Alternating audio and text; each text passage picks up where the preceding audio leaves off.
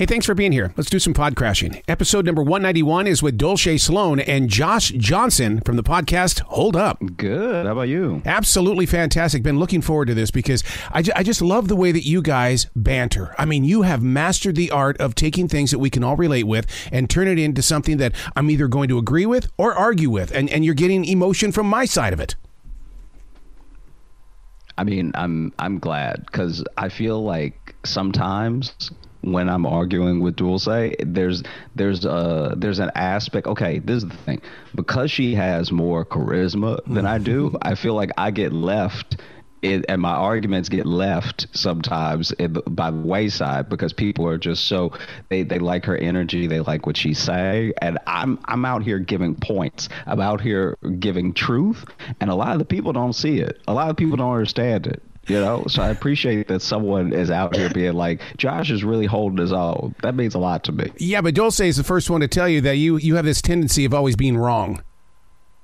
That's not true, but like I feel like now you've actually sort of sided with her, especially for the people. You know, we gotta give equal time to both of us, and I feel like right now, anything yet.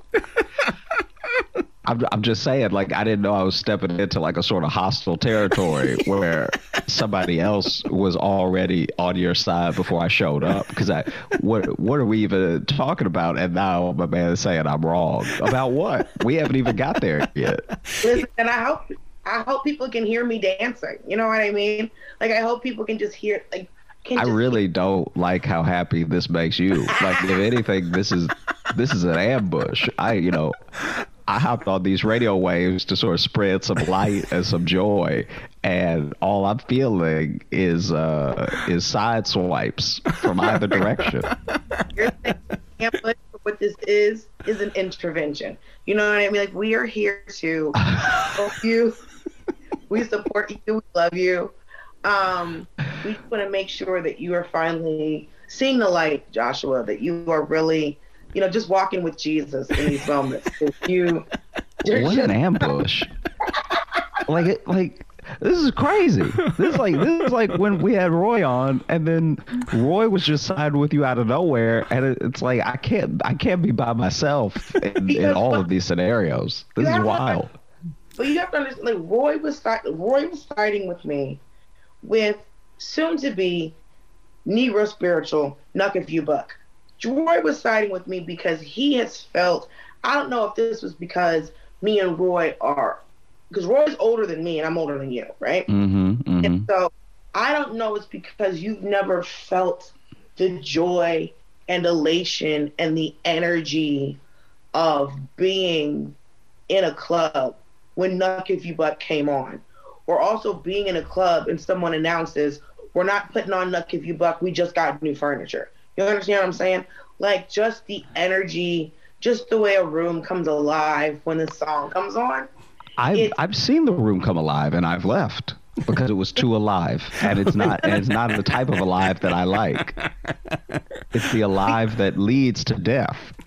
Because that makes me feel like when a song Headbusters comes on, you're not putting your fist in the palm of your other hand. No, I'm not. That's what it is. There's that chaotic, that tear the club up kind of. Like, I feel like in the early 2000s, you were like, this is not a time of music for me. I'm going to stay home. As opposed to me, where I'm out. We're not only am I here for the English, I'm also here for the Spanish version of Tear the Club Up. We are out here. We are living. Everybody has on sneakers. You see what I'm saying? Like, if you're in a club and a girl has sneakers on, you're about to have a great time, but you also might have to run at the end of the night. But it was free to get in anyway. You know what you're doing, right? So It's like there's just that joy. So like that's where Roy was coming from. It's not just the song itself. This is a memory. I keep hearing the kids on the internet say a core memory. Like, that's a core. Like, that's something I can, like, that song comes on, I'm immediately, like, transported to, like, college, being out in Atlanta. You see what I'm saying? So I don't know if it's because you were in Louisiana. I don't know if it's because you've ever, never been in a situation where someone has stepped on your sneakers. I don't know, bro. But like, I'll tell you. I'll tell you right now. I'll tell you why I don't feel the way you feel is because I've been in those situations and it didn't feel great. Yeah, I mean, didn't feel particularly safe. And so I head out. I just leave. I'm like, I don't really need this part of my life. because I'm saying nowhere is safe, right? I live in that place at all times. Nowhere is safe. So if I'm not gonna be safe, there might as well be a beat on it. You know, like I might as well have a soundtrack to my day. I understand what you're saying. I'm just saying, conscious rap has done beautiful things for the community and the culture that I feel like you just don't appreciate. I told you, like I said before, I don't want to listen to school over a beat. I understand the point of conscious rap. This is to inform people who might not always be up to date on the goings on in the world. But in PR since I was a child, okay? I know very much knowing of the Terry Gross, you know? Very much of a Science Friday, all right? You know, all of the programming that is brought to you by National Public Radio and PBS, okay? I learn things. I know things. I don't need someone to teach me over a beat. That's what PR is for. Okay? I have all my book learning. I have all my education coming from the points that you're supposed to be getting educations, okay? If I'm putting on music, I'm here to shake something. I'm here to enjoy myself, you know, maybe be a little aggressive, maybe be soft. Doesn't matter doesn't matter what we're doing, okay? I'm here to and having fun does not mean somebody telling me very slowly what's going on. It's the pacing.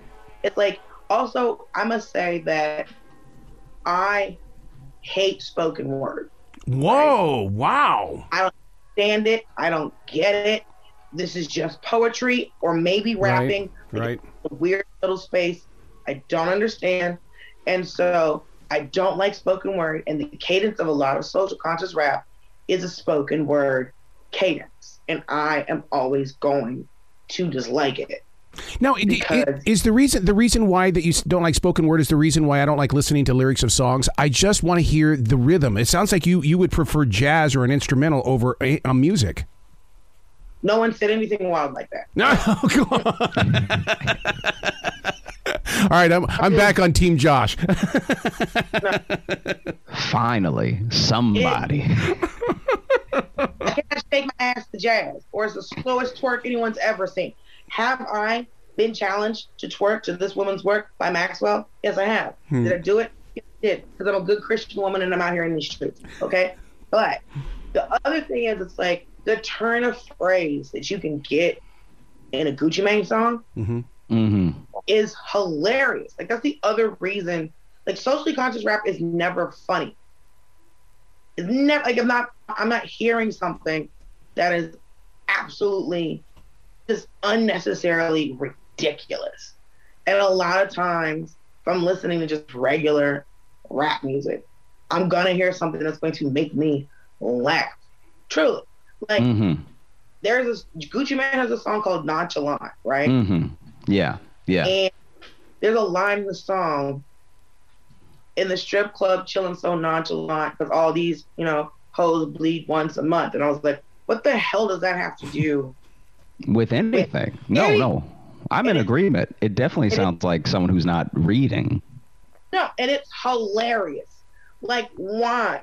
Or, you know, they got this other song, the one with Drake, and it said, I've got so many felonies, can't never go to Canada, but Drake said he's going to pull some strings, so let me check my calendar. It's like, Drake cannot get you in Canada. No, I'm with you. I'm with you. Drake does not have the pull. Like, Canada won't let you in with a DUI from 10 years ago. We've all been to JFL. We've seen friends get left at the border. You see what I'm saying? There's no way that Drake has the pull to call, who's going to call Trudeau to get Gucci Mane into Canada. But, like, it's little things like that where I'm like, these I mean, I can tell you right now, Justin Trudeau would be very excited to get a call from Drake. Absolutely. Absolutely. Justin Trudeau would put on his tightest do-rag that he definitely owns, and he would press that phone to his ear like you've never seen before. My man he got birds and a do-rag in the back for situations just like this. He's got his wave brush.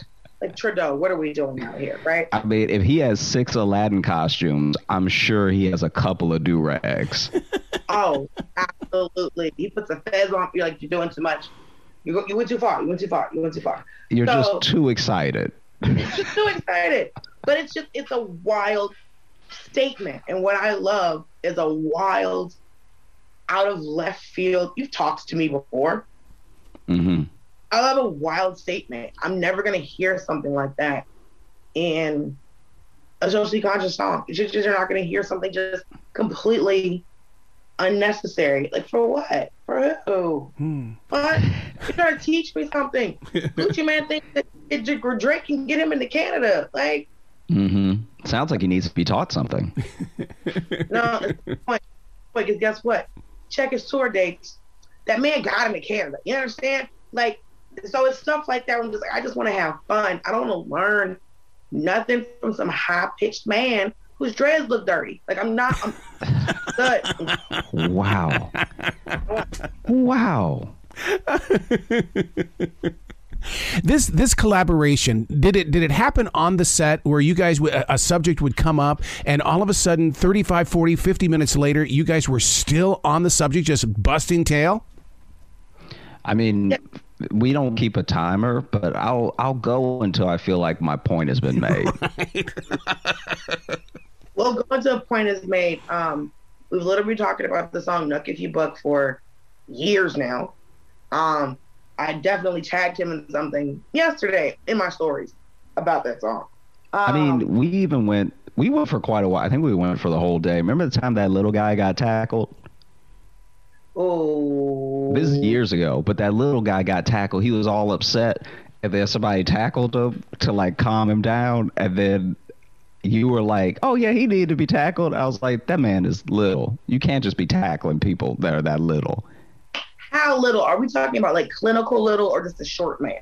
It's hard to tell. He was pretty little in the video. Because like if we're going like clinical little, I mean, honestly, anybody can get it. Like, if you're amped, I feel like this is what you said at the time, and I was like, anybody is a stretch. Like, anybody. Like, you're an adult. You pay bills. Like, if you're, I'm not saying I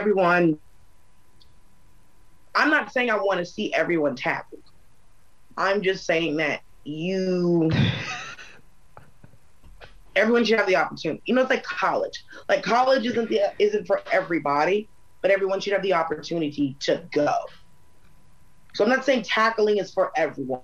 I'm just saying anybody can get like, if you were out here getting to the point where somebody had to go, I gotta tackle this person. Like, people are just tackling people. I mean, you never know. I mean, this dude was regular size. He honestly, he had to really stay in the hut to tackle. All I'm saying is, you're amped up to a point where someone has gone, I gotta tackle this dude. That's on you. We've seen plenty of people angry. I've seen plenty of people kicked. I have seen people thrown out of a club like they are Jazz on the Fresh Prince. Just, like, we've all seen people just tossed. I've been out of door, guys, right? Because I like a giant man. So sometimes people gotta get tossed. Sometimes people have to get just moved quickly in a situation because they are offering some type of threat. So, listen, in the words of mob wife Drita Devanza. Jeez. Your quotes are like... Also, shout out to Big Ange. In the words of mob wife Drita Devanza, people want to act like violence is not the answer. But it is. Like, let's stop playing this game. Let's stop playing. Sometimes you gotta tackle somebody. Let's stop playing this game. Like, I'm so tired. Like, Remember, they were growing up, they're like, oh, if somebody hits you, then you go and tell the teacher. You go and tell the teacher, and then the teacher's like, don't hit them again. And then this person hits you again. It's like, now it's me and you. It's what I'm supposed to do. The questions weren't enough for you to stop what the hell you were doing. So now I'm going to get detention. I'm not going to get suspended, but I might get in school. Like, you have decided, I'm not going to be that wild, but it's like, you have decided to keep, threatening my person and coming into my space. And I have to create a boundary. So if you're being tackled, someone is going, hey, listen, your behavior is not acceptable for this particular venue. And we're going to have to show you that we're going to have to correct this behavior. So. I mean, yeah, it does sound a little bit like you're taking the side of the aggressor too heavily, but I understand what you're saying. But he was also so little that he was never going to be able to do anything. He might be able to bite some knee, but like, I'm never going to say someone is too little to cause damage. See, this reminds me of martial arts in the way that as a black belt, we lower our teaching to the level that we're teaching. And so, but when a blue belt thinks that they're a black belt, you have to take them out. I mean, there's a discussion first with the Sabadim, and then we go ahead and put some black belt action on them. See, and you put some black belt action on him. It's such a funny. I'm not gonna lie. I'll tell you right now. This is probably not the best story to share because it does kind of lean into Dulce's point a little bit. But there was one time where outside of the like dojo that I trained at when I was a little kid, like itty bitty Josh, there was a guy watching us, like watching the kids because they have those glass windows that people want to come in and want to train, right? And I did not agree with that whatsoever. This dude rolls up, not bothering anybody, just is watching and kind of copying the moves, like yeah, right?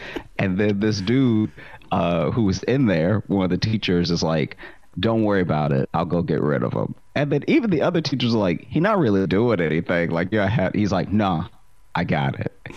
And so then he goes outside, and now nobody can actually hear what's happening because it's through the glass, but we see the miming of like him motioning for the guy to like get out of here, right? The guy just looks super offended, like he's like, what did I do? Like his hands are up and his shoulders are up in the shrug of what did I do, right? And then the cry teacher looks back into the dojo, looks at all the kids and is like, nods like it's about to go down. And then he takes a stance on this dude, like a full karate stance, and then goes to kick him. Dude catches the kick. No. Right? Like just catches the kick, but he catches the kick out of reflex. Like this person clearly doesn't know karate, but catches a kick out of reflex, looks at the leg, and then looks at him, just super offended now. He's like, you tried to kick me. And then he grabs his gi and just shook him. No. He just shook him as hard as he could, right? That's a little bit of that you could hear through the glass was the like, just shook him, and then threw him down. And the dude gets up, comes back in the dojo. Other dude walks off, and he hilariously had like one drop of blood from his nose to his gi, and then just tried to keep teaching like nothing happened. Like, you have to quit now. You have to quit. I think you have to trade with that dude. I think that now that dude needs to be the karate teacher. Yeah. This is like, but again, that's one of those like you jumped off the porch situations.